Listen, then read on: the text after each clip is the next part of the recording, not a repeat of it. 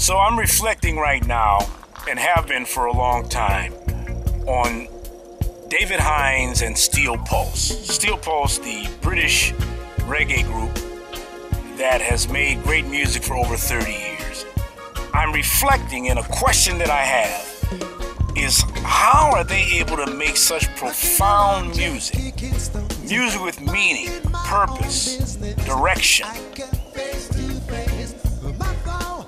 profundity.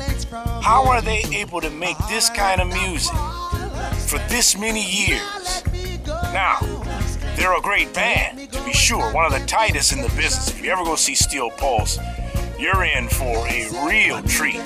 They can play the instruments, they can sing, the harmony is beautiful. But it's the meaning behind the music. So my question is this: how are they able to make music this profound when African American music is steeped in idiocy, steeped in gangster rap, misogynist rap, booty call R&B? How is Steel Pulse able to make profound music? Let me help myself and you out with the answer to this question. It's because they know they can still make money and make a difference. To let me go was not their intention, no.